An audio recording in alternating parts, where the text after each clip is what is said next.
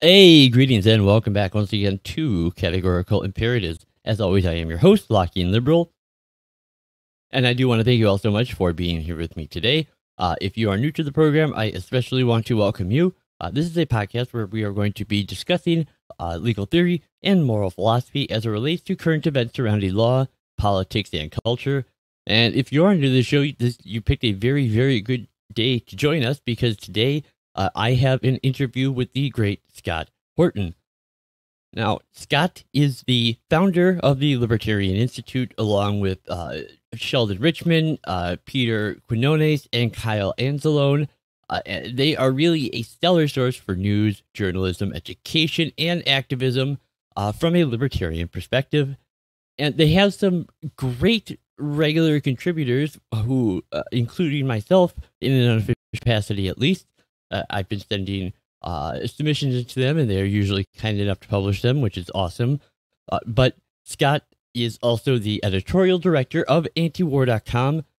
And this is a site that has really become a legend in its own time almost, really known and respected by people across the political spectrum.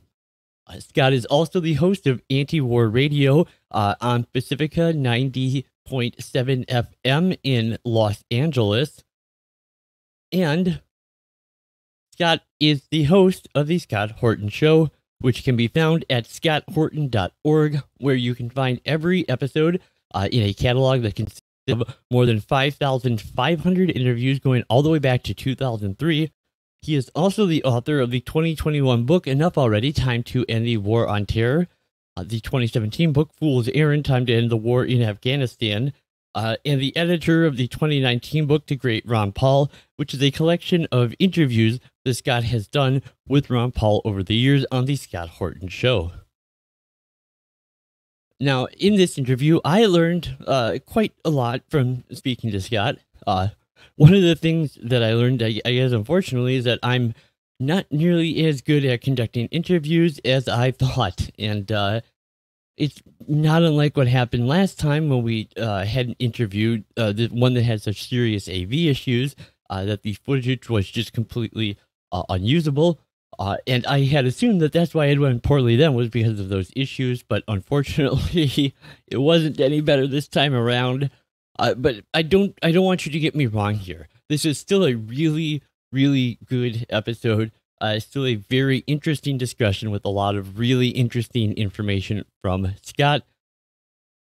The reason I give this caveat is because my intention had been to talk to him about his book and to ask him the questions that I had gotten from many of you guys. However, I managed to really do neither of those things, which just seems kind of, I don't know, unfair to Scott, who was expecting to discuss his book, and unfair to you guys because I asked you for questions, and which I asked him, but because I really didn't understand the deeper context and meaning behind those questions, they were unfortunately just simply unanswerable for him.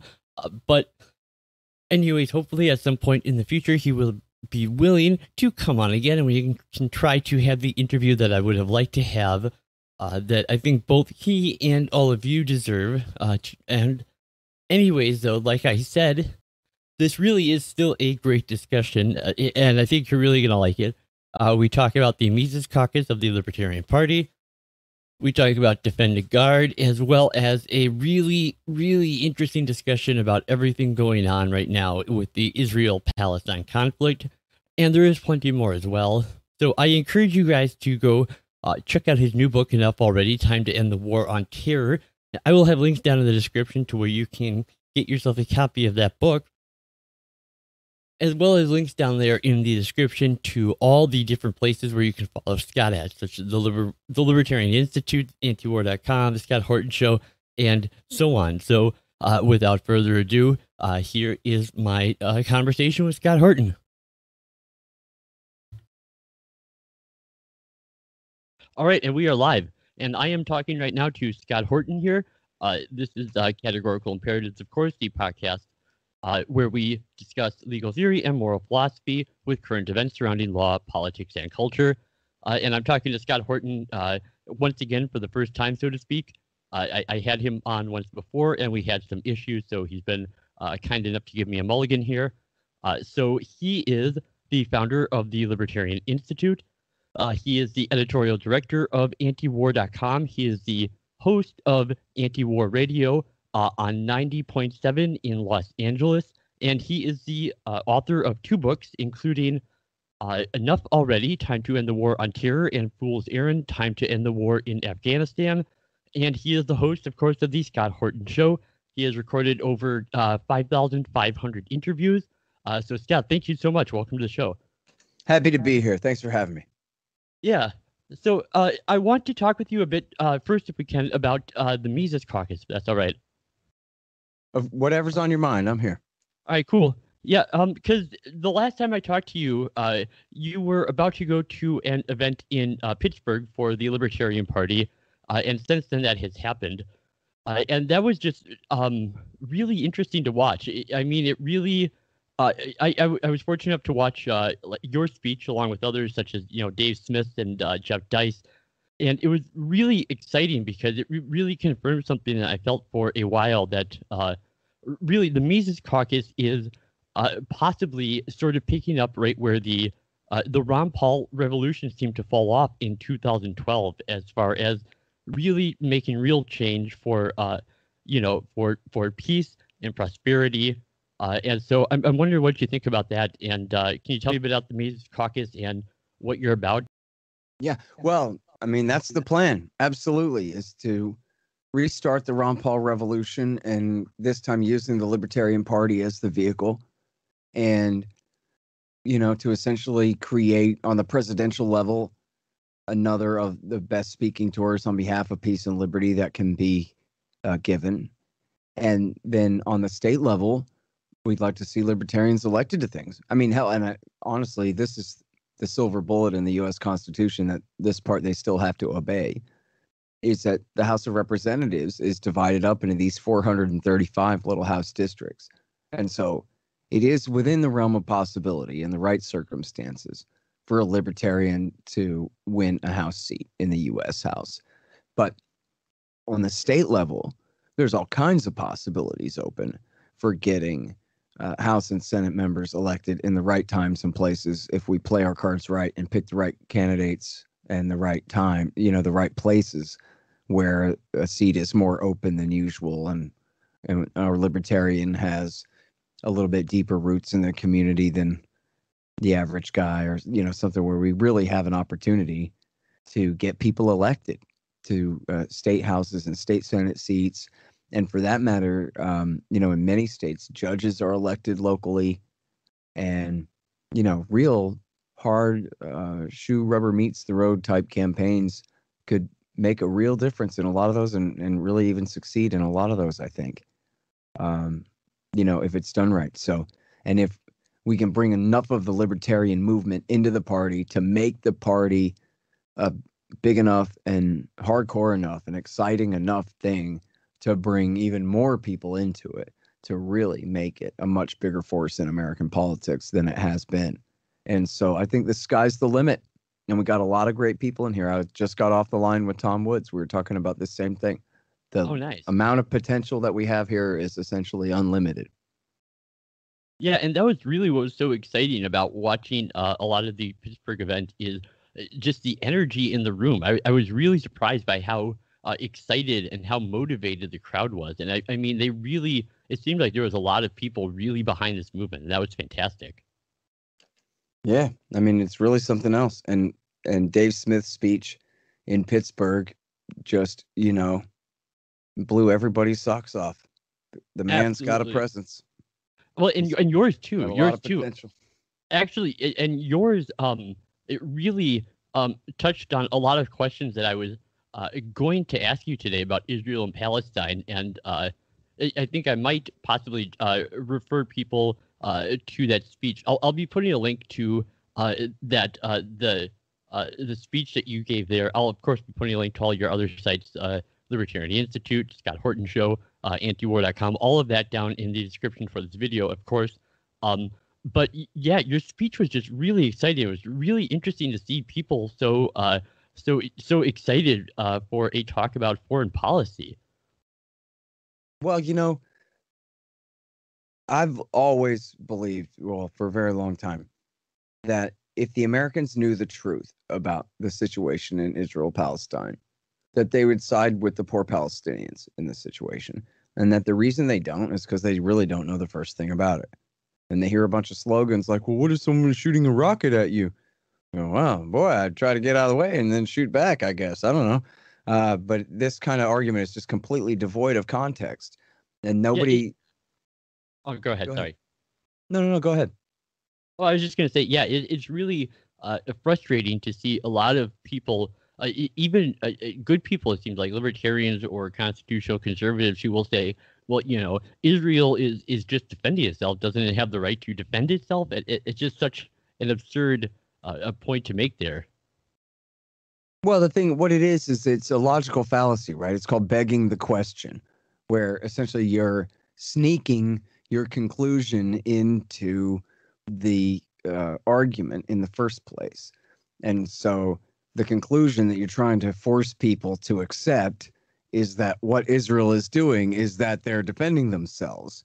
Of course, everyone has the right to defend themselves. The question is, who's the aggressor and who's the defender? But instead, they changed that question to, doesn't Israel have the right to defend themselves? Which just presumes that that's what they're doing, when obviously it's not. And the thing of it is this. They want to pretend that somehow the Palestinian territories are independent from their rule. But they're not. The Egyptians and the Jordanians controlled that territory until 1967. And then Israel started that war against Egypt, and then Jordan jumped in, and they both lost. Egypt and Jordan did. And Israel took control, not just of Gaza and the West Bank and East Jerusalem, but of all those people. And they actually kicked another 250,000 people out of the country. In an ethnic cleansing campaign again in 1967, but they still cut millions of Palestinians. They essentially kidnapped them all, took possession of them all. And so they pretend, though, they want to have it both ways and say, well, there's Hamas, not Israel. Hamas controls the Gaza Strip, and the Palestinian Authority, not Israel, controls the West Bank. But that's just not true. These are essentially subcontractors. These are like trustees in Israel's prison. This is like an Indian reservation where the leaders are picked by the occupiers, not by their own people at all. And don't they just get Mahmoud like a couple of votes in the Israeli parliament or whatever it is?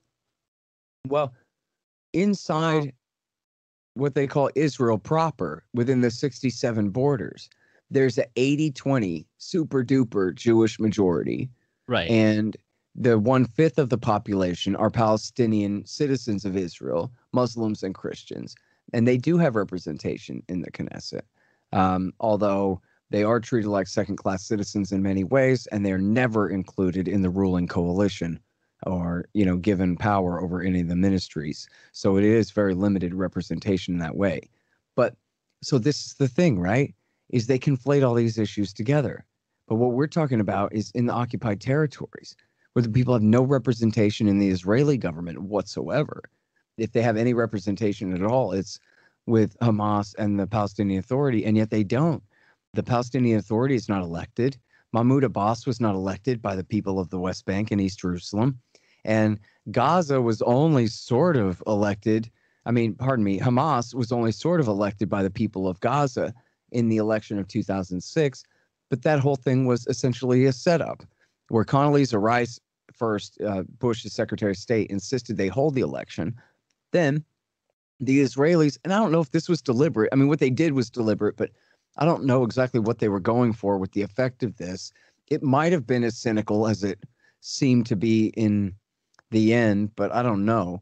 But essentially, they withheld all of the tax revenue from the Palestinian Authority under the control of Fatah, Yasser Arafat's party, the leftist party.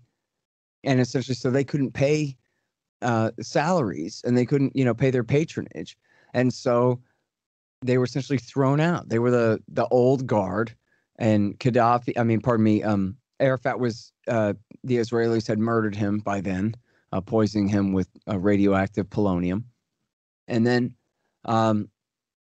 Wait, Gaddafi? in the election, Did you say? Did you say Gaddafi? No. I did, but I didn't mean to. I said Yasser Arafat is what I meant to say there. Okay. Yeah, I was just misspeaking. I got you. And so they murdered him with polonium, and then his successor Mahmoud Abbas was never elected to anything. They held this election, and Hamas won the election. But then the Americans, the Israelis, and the Egyptians tried to do a coup in 2007, which failed. And so, whereas Hamas and the PA had to have a coalition, and again, we're talking about trustees in a prison. We're not talking about a sovereign government anyway. We're talking about who's ruling the imprisoned in their camp. And so Hamas essentially barely won. And so they had to form a coalition government with the Palestinian Authority. But then after this coup failed, Hamas routed the Palestinian Authority and kicked them out of the Gaza Strip and into the West Bank. And so now Hamas rules in Gaza and the Palestinian Authority rules in the West Bank. And that just suits the Israelis just fine. It just means the Palestinians are that much more divided and conquered. In fact, I found a quote recently. A friend of mine who's an American Israeli gave me a quote, translated it for me from the Hebrew and everything. And I tweeted it. You can find it on my Twitter feed, where a leader of the Israeli Zionist Religious Party explains to the news that, look, Hamas is an asset. The Palestinian Authority, that's, the tamer faction that rules in the West Bank, quote unquote rules. They're a liability, essentially, because they're reasonable. Whereas Hamas, they are an asset. And then, as he puts it, in this game of delegitimization that we play, Hamas is an asset, because Hamas can't go to the United Nations. Hamas can't go to the ICC. Hamas can get no sympathy from any member of the UN Security Council. So if that's all that we have to deal with, Hamas, we won't even need America's veto on the Security Council anymore to get whatever we want.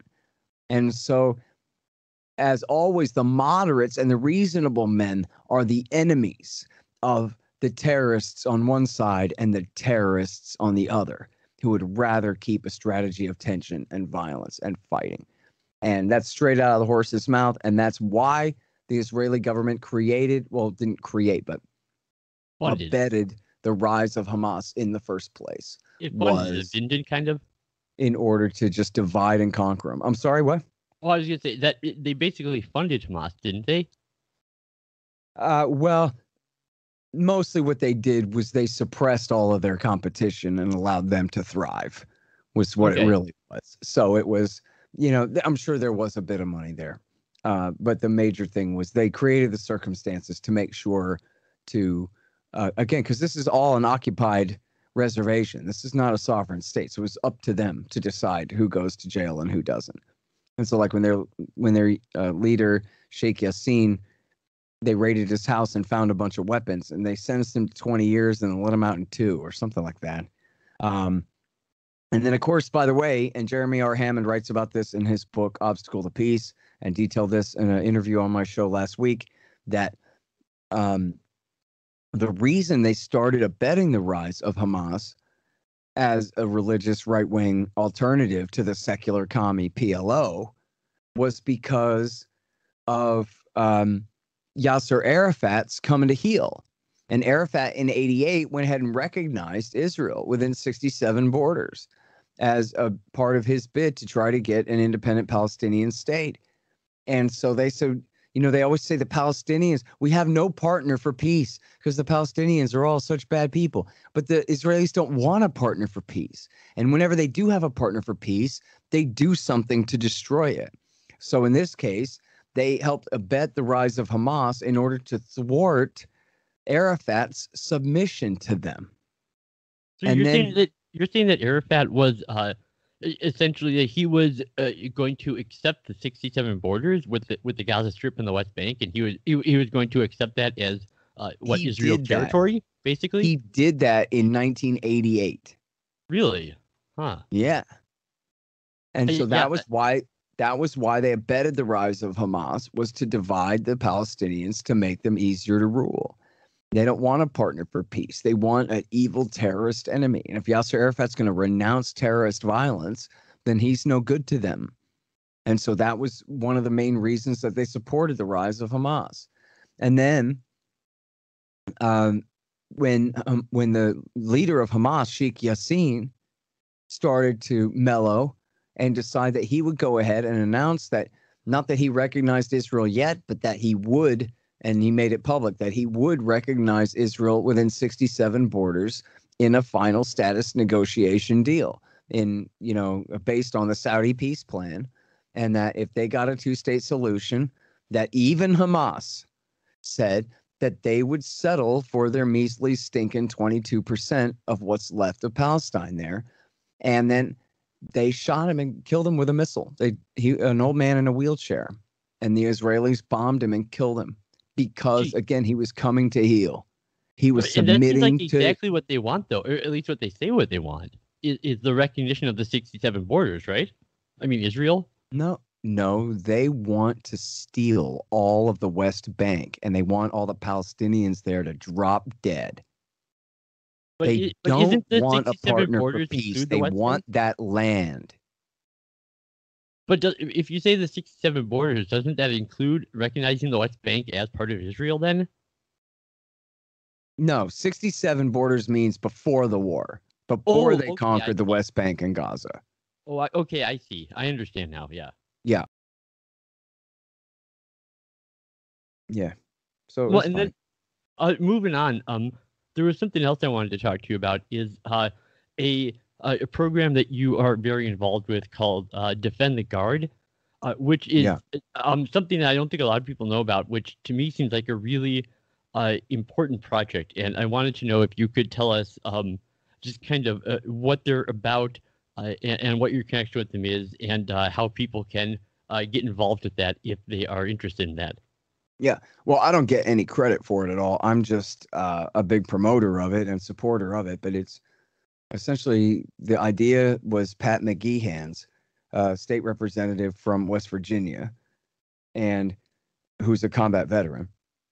And the idea was that they would pass a law that says that the president cannot nationalize their National Guard units, their state National Guard units, unless they have an official declaration of war from the Congress, like in the Constitution. And of course, that's a giant poison pill, because Congress will never take responsibility and declare war. And so the point being, well, if you're not going to declare war, then we're not going to fight in your undeclared wars. And people might underestimate the role of the Guard. They play a huge role in the wars in Iraq and Afghanistan, especially. But they also contribute special operations forces and, have their own Green Beret units and all kinds of things. They're incredibly diverse, bunch of different soldiers from the 50 states that have all different roles to play when they're supposed to be here in case there's a flood to, bag sand and stack bags. They're supposed to be here to help put out a forest fire that's threatening innocent people's lives and property. Or, this kind of thing. That's what we expect out of our National Guard. And that's what our guardsmen expect when they sign up. And then they get sent off to go get their legs blown off in some stupid war that they should have never been in the first place. And that they didn't know they were signing up for, or, might have thought that they were not going to be deployed to.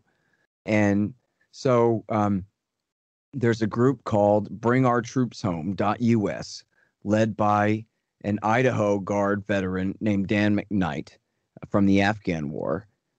And he put this group together, and he's got a bunch of great guys, and they're all combat vets at the leadership level. And they're all essentially Ron Paulian, libertarian, constitutionalist, Republican types.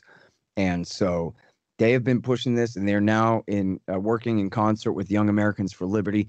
They're getting this introduced in 50 states. Pardon me, no, 30 out of the 50 states is what I meant to say. Actually, I think it's 30 last year and 31 states this year. And so far, we were doing okay in Texas, but then they watered it down and turned it into this stupid thing. But that's to be expected. We got another fight on our hands next year in Texas. But then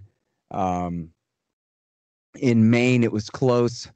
It was really just came down to one guy opposing it. And if it hadn't been for him, it would have at least passed the Senate, this kind of thing. So anyway, we're going to keep pushing. And, first of all, it sends the important signal that you've lost the infantry. How do you have a bunch of unending wars if people just don't want to fight them? And if everybody knows better and nobody believes in the lie anymore about why we have to do these things. And so, and then not only that, but it shows that, wow, and they're getting smart and they're getting organized and they're trying to influence their state parties and state governments to intervene on their behalf in the way that they have over legalizing pot and sanctuary cities for immigrants on one side and guns on the other and these kinds of things. And so here's something that both sides can believe on, right? The America First Republicans are over the wars and want the troops home.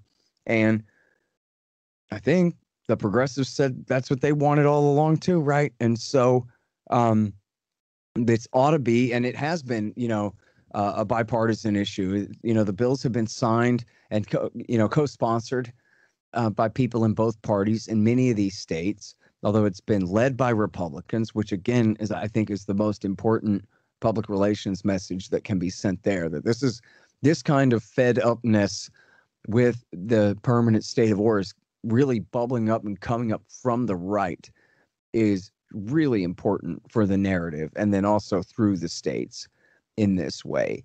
And then if we can really get it passed and signed into law and a president wants to challenge it, then I guess we'll see. Because they're going to cite the supremacy clause, but the supremacy clause is for constitutional laws. And so, the authorizations to use military force by our Congress are not declarations of war. And they are, and it's not just that they call it a weaker name because they're nationalizing less forces at the time or something like that. They truly are delegating their authority to declare war to the president.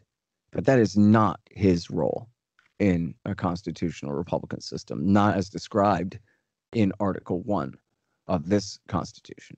And so it'd be a hell of a fight to see. And especially if the resistance is being led from the right and from the Republican Party, I think it sends a hell of a statement.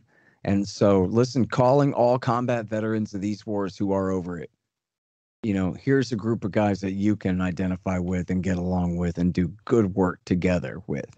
It's bringourtroopshome.us. And for you young kids who are, Ron Paulian, libertarian and or, right-leaning constitutionalists, college kids and things like that, check out Young Americans for Liberty. They've been doing a lot of great work. They're founded as fantastic. The Youth for Ron Paul or College Kids for Ron Paul or whatever it was called, and then grew into Young Americans for Liberty. And they really get work done. And so that's a couple of great organizations for people to team up with here. Yeah, absolutely. And what's funny is, as Rand Paul says, the presidents now, they can start a war wherever they want. Obama never got an authorization for Libya. He just did it anyway. But then if a president tries to end a war, all the Liz Cheneys will jump up and screech and say the president has no right. And they'll try to pass a law. In fact, they did. They passed a law a year ago to prevent Trump from spending money on removing forces from Afghanistan, which they had no authority to do. And he, of course, could have ordered those troops to move wherever he said. He just didn't say. But wait, they can't do that? Because I thought that they had the power of the purse.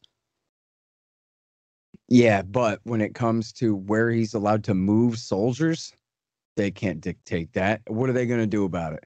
He's the commander-in-chief. The military's not going to say, well, I don't know. The Congress says I shouldn't. If he ordered them to move, they would have to move. And then let the Congress try to sue him over it. And already that the court would either way, whether it was for or against a war, the court would defer and say this is a political fight between y'all and not a legal fight for us. Yeah, which is absolutely. which is them ducking it, but that's what they do. Ron Paul and some others tried to sue Bill Clinton over Kosovo, and the court said, we're not going to rule on this. You guys figure it out. If you don't like him going to war without a declaration, impeach him. Don't bring Well, it to the SC.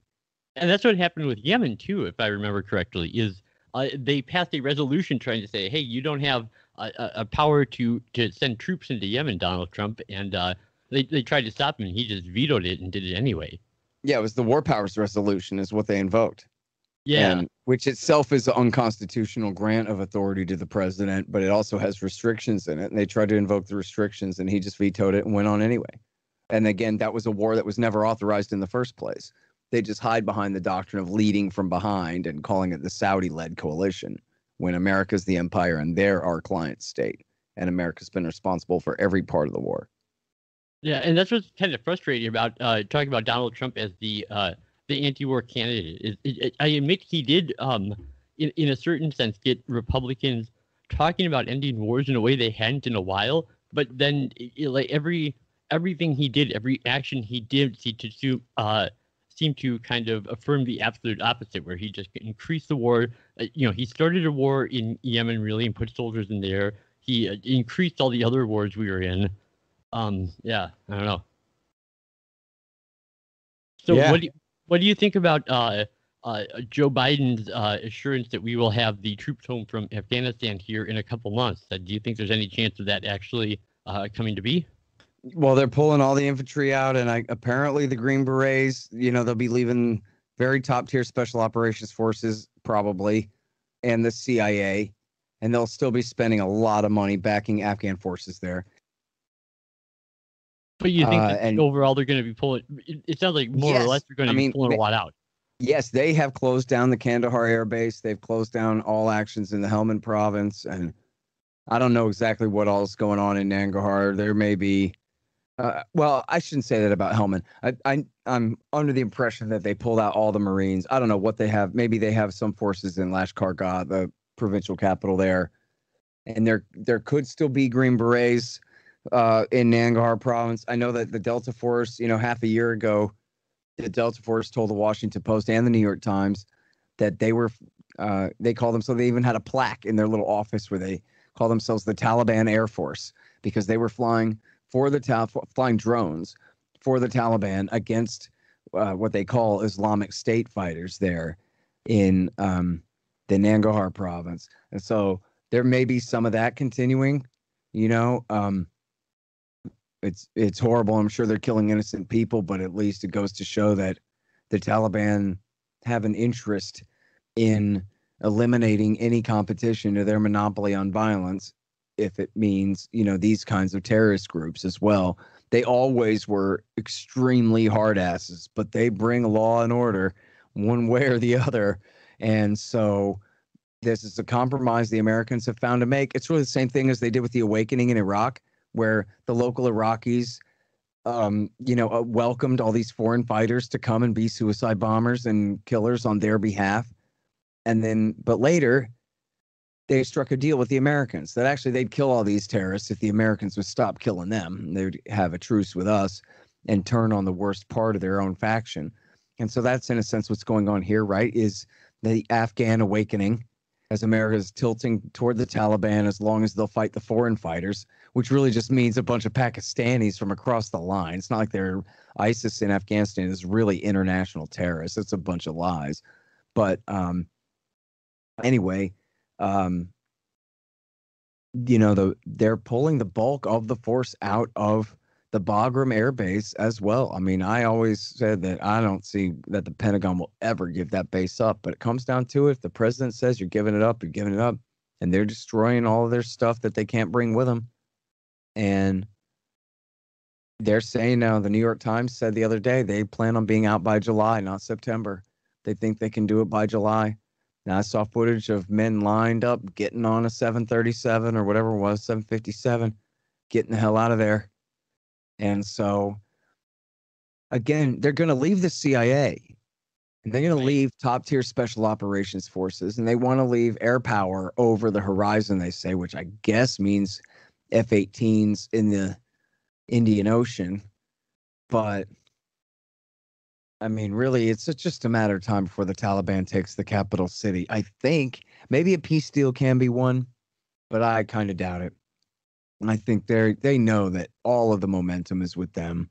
The fighting season is just beginning, and they're just taking out in the countryside, they're just taking over district after district after district. Wherever there was even a little bit of opposition left, it's melting away. And the local Afghan security forces are turning tail and run, which just goes to show what a Potemkin village this always was. Anybody thinks we'd stay there another 50 years to install this same regime in power has to admit that look at what a house of cards it was. The thing is a joke.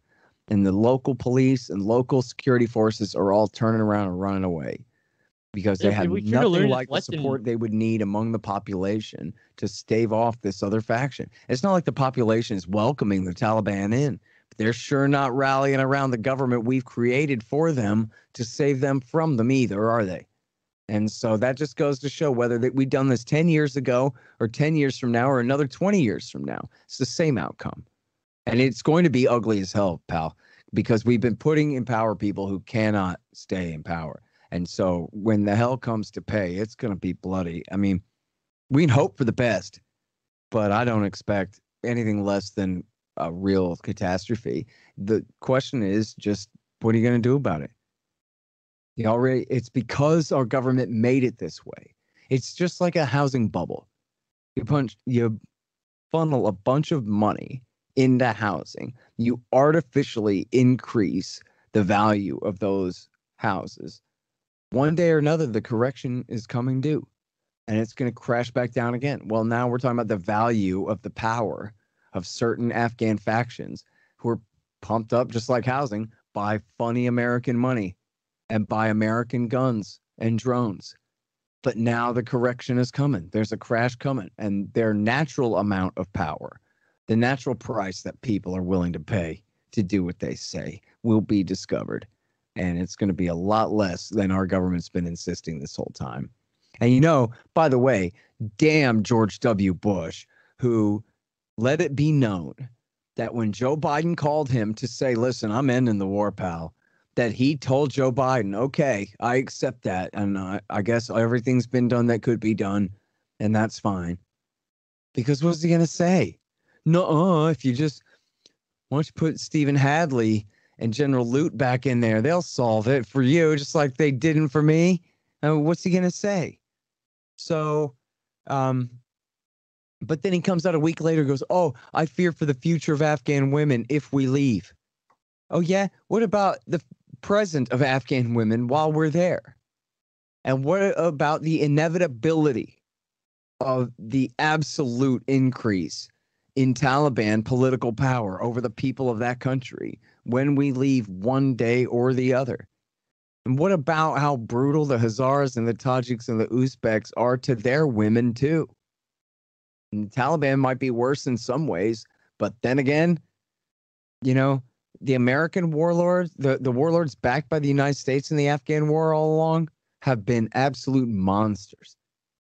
People who are just serial killers and the worst sorts of child rapists and drug dealers and throat-cutting mercenary absolute bastards who have no moral authority higher than the Taliban whatsoever. At least the Taliban believe in their own religious piety and in some sense of law and order, and not just outright degeneracy like the people America's been supporting in power there. What about the women? Well, what about the little boys who are the victims of the people that America's been foisting on these people for a generation? Right. It's not like we couldn't have seen this coming, too. I mean, this is the exact same thing that happened back with the Mujahideen in the 1980s. And even going back further than that with the invasion of the British Empire and the Seleucid dynasty there. I mean, this is the exact same thing that happened both times. It's not like we couldn't have predicted that this was the exact outcome. Is that there was no way to win in Afghanistan. It's absolutely impossible to conquer that country. Yeah. And look, what right do we have? I had a guy come at me on Twitter. I don't know if he's some robot. Maybe it was the AI and I was arguing with a robot. But the guy says, look, man, if we destroy these countries, don't we owe it to them to fix it? Don't we owe them something? I feel really No. bad about just pulling out and leaving them in the lurch.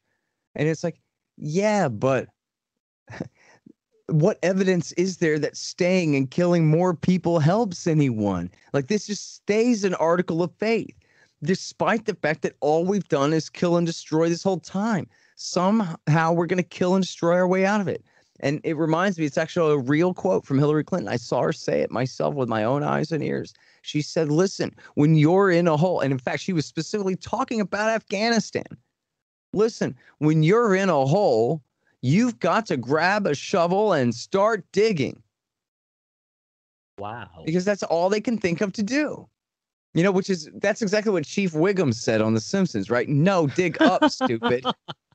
Right? Yeah. And then they just keep digging further down because that's all you can do. Yeah, I remember that. Oh my God. I know. Yeah, that's horrible.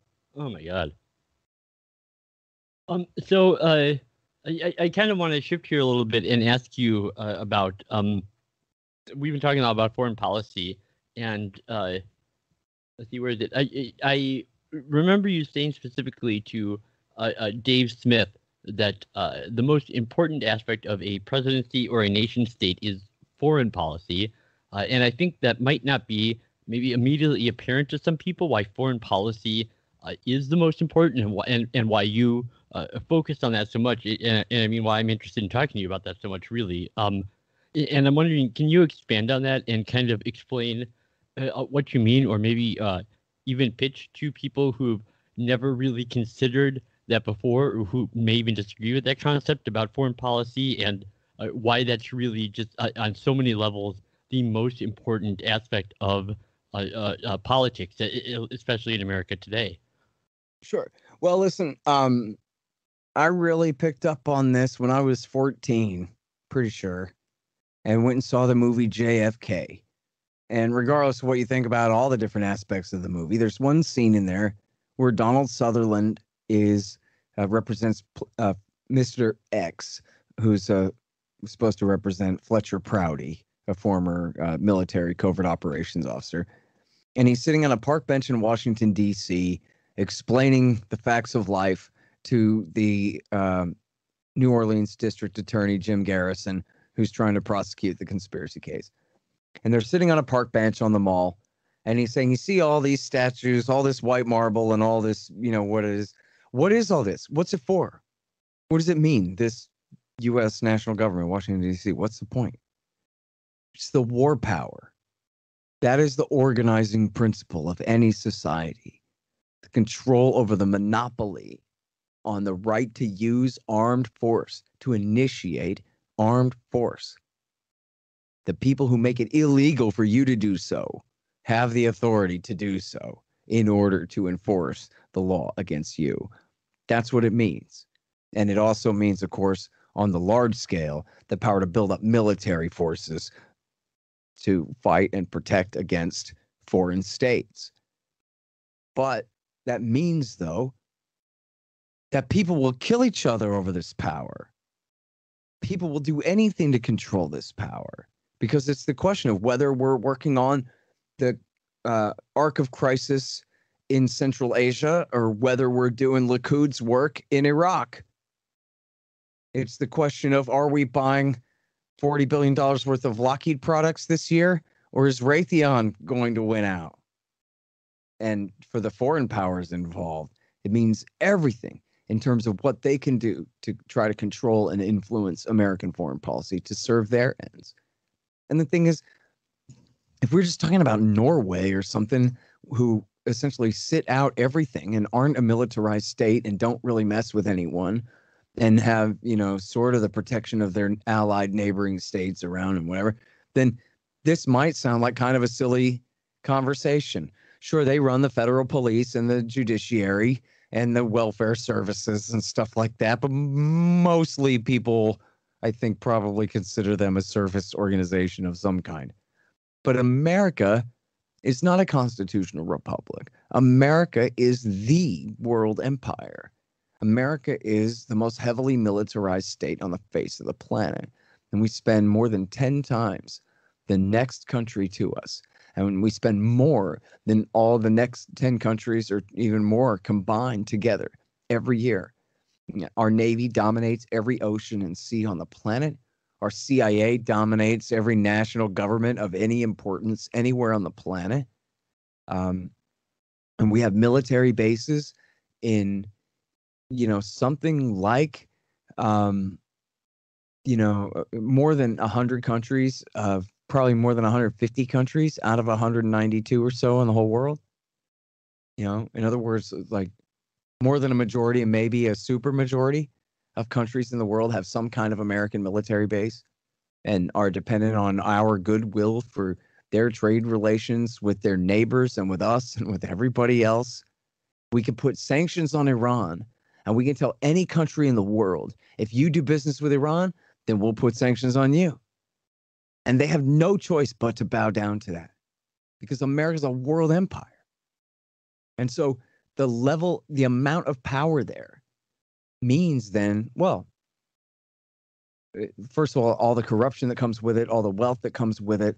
As James Madison, the father of the Constitution, the principal author of the Constitution, wrote, that war is the germ of every other abuse of liberty because it means big budgets and big honors for military men. And so it vests them with a huge interest, and not just the generals, but everyone around them, everyone involved in supplying them with all of their needs, their guns, their boots, and everything else, and everyone involved in the thing. And it gives power to government officials to pass out all of those favors and then to collect their own favors back one day and all these things. And all of this is just absolutely contrary to the principles of having a limited constitutional republic.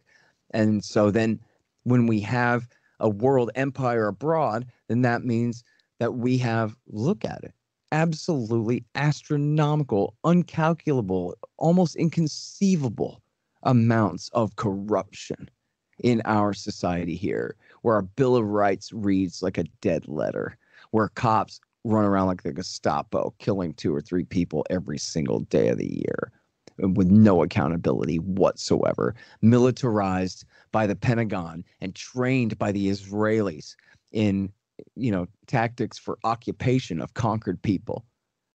And these things that are the boom and the bust that comes from the inflationary money that's printed to make it all seem free leads to, absolute dislocation and just societal disruption from the very real busts that come from the artificial booms. And we see this over and over again, just in my lifetime. From the Reagan buildup, we had the massive crash of the late 80s. From the Bush and Bill Clinton buildup, instead of cashing our peace dividend at the end of the Cold War, they expanded the world empire. And we had the massive crash with the bubble in the dot-coms and all of that crashed in 99, 2000. And then they just kept pumping money into the housing market, built up the bubble, kept the bubble going. And then that crashed in 2008, bringing the whole dang world down with it and leading to an extra few 100,000 suicides and thousands more murder-suicides as people destroy their entire family before blowing their own brains out after the destruction, the economic, absolute devastation of, tens of millions of Americans from that crash. And on it goes, right? We had the crash. We were due for a crash last year, but the lockdowns forced it anyway. That was essentially the recession that we were overdue. They didn't raise interest rates. They just locked everybody up. And that led to, of course, a lot of bankruptcies and a lot of bad debts being liquidated and massive deflationary pressure as though we had a real recession. But then what? Then they just create another $1 jillion and get everything back on the road again. We got a whole new Cold War against Russia and China to build up for now. We can't afford to husband our resources. We can't, focus on ourselves. We have these higher priorities, and the American people have to buy a new generation of long-range bombers. And it turns out The F-35 and the littoral combat ship are both $1 trillion total worthless disgraces of boondoggles. We're just going to have to start up a whole new battleship program and a whole new sixth generation fighter, whatever BS generation they're on now for the fighter jets, and to just keep the whole thing going, which just means we're going to have a whole new, and it's already happening in housing and in fuel and all over the place. And we're going to have another huge bubble. And I don't know when the crash is going to come, but it'll come and decimate our economy and our society again. And then every time this happens, of course, free market capitalism takes the rap, even though the problem is militarism and cronyism and corporatism and corruption and an inflationary monetary policy that makes it all possible. And so that's it. You can have a republic or an empire, but you can't have it both ways. And the reason America sucks is because it's an empire. And I don't really believe in karma because that just kind of makes it sound magic or whatever, but it is what it is. You militarize your national government over the planet. Don't be surprised when they militarize your local sheriff's department against you. You know, it's the American right wing right now are going, oh my God, they're turning the war on terrorism against us. Yeah, well, who supported the war on terrorism all along? American right? Pretty late in the day to learn your lesson here, if you're paying attention at all. What war on terrorism is that they're turning against you? The very same one we've had all along, that we never had to have at all. But I'm just mad that it's going to rain all weekend and we're supposed to all go camping. So I don't know what the hell's going to happen now, but I guess we'll just get wet. Oh, shit. Sorry. I didn't know you had plans going on. Yeah. All right. Well, go pack up the truck. Where are you heading? Childerberg. Oh, nice. Yeah, we're a bunch of drunken libertarians at the lake west of town, but boy, it looks like it's really going to be wet out there, so I don't know how it's going to go, but hopefully people still show up. Yeah, bring extra changes of clothes. Try not to get struck by lightning. Yeah, for sure. All right, man. Well, thanks very much for having me on again, dude. Good to talk to you. Yeah, thank you so much. I really appreciate you coming on again, man. Happy to do it. Yeah. All right.